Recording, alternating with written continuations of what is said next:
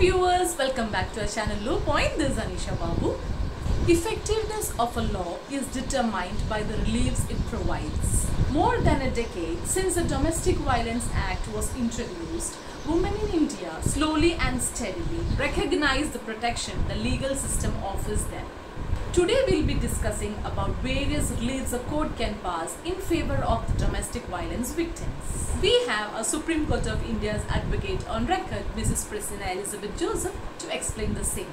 So let's watch. In the last session, we saw ways in which you can file a domestic violence complaint.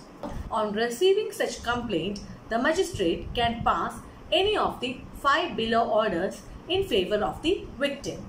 The first one is residence orders.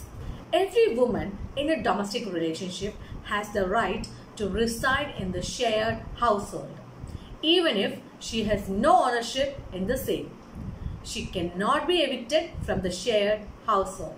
If circumstances are such that the aggrieved woman or the victim woman cannot live together with her husband or his relatives, then the husband needs to either provide same level of alternate accommodation for his wife or pay rent for the accommodation that his wife chooses.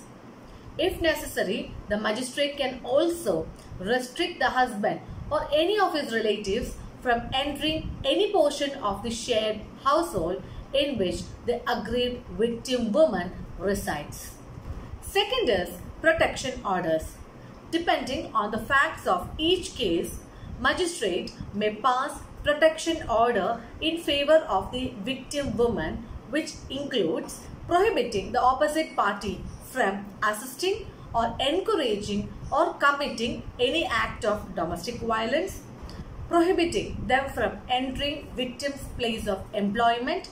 Magistrate can restrain the opposite party from calling, messaging, or sending letters, emails, or communicating through social media with the aggrieved woman if the same cause domestic violence to the victim woman. Magistrate can restrain the opposite party from transferring or disposing of any assets or strengthen of the victim or those held jointly by both the parties. Magistrate can prohibit the opposite party from operating or using bank lockers or bank accounts of the victim or those held jointly by the parties. It's important to note that with the permission of the magistrate, the opposite party can dispose of the assets or operate the bank account or bank lockers, etc. The magistrate under protection order can restrain the opposite party from causing violence to the dependents or other relatives or any other person who assists the victim woman from domestic violence. Apart from the above orders, the magistrate can also pass similar protection orders depending on the facts and circumstances of the case in the interest of justice. Now we will be dealing with custody orders.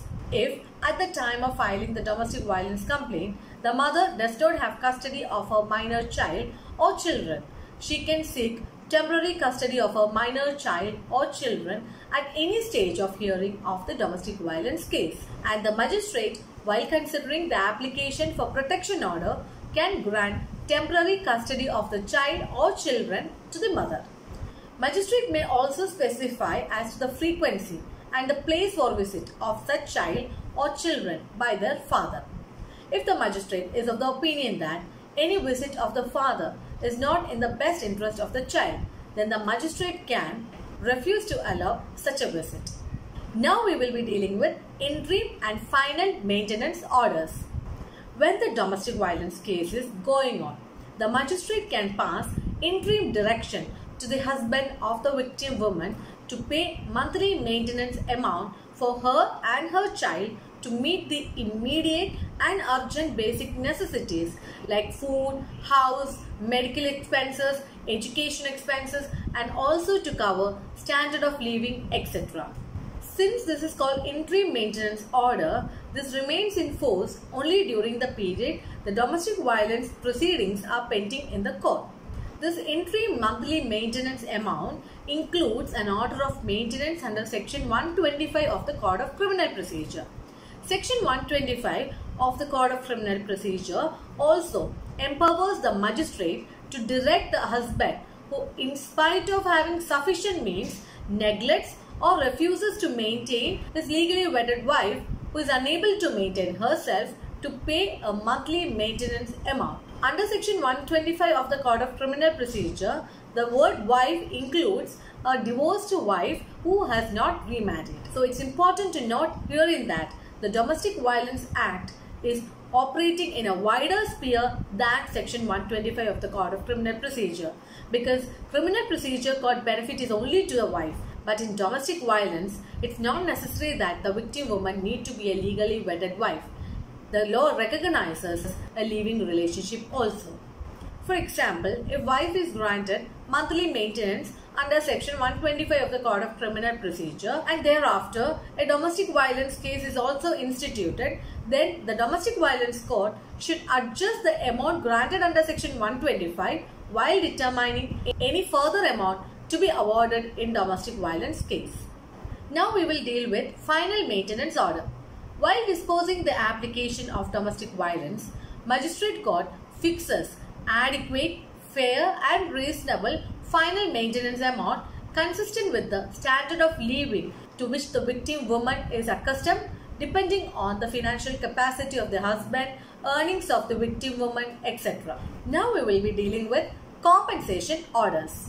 While disposing of domestic violence application, the magistrate may direct the opposite party respondent to pay a lump sum amount as compensation for the injuries and losses suffered by the woman victim, including mental torture and emotional distress caused by the acts of domestic violence, litigation expenses, medical expenses, loss of earnings, damage to assets, etc.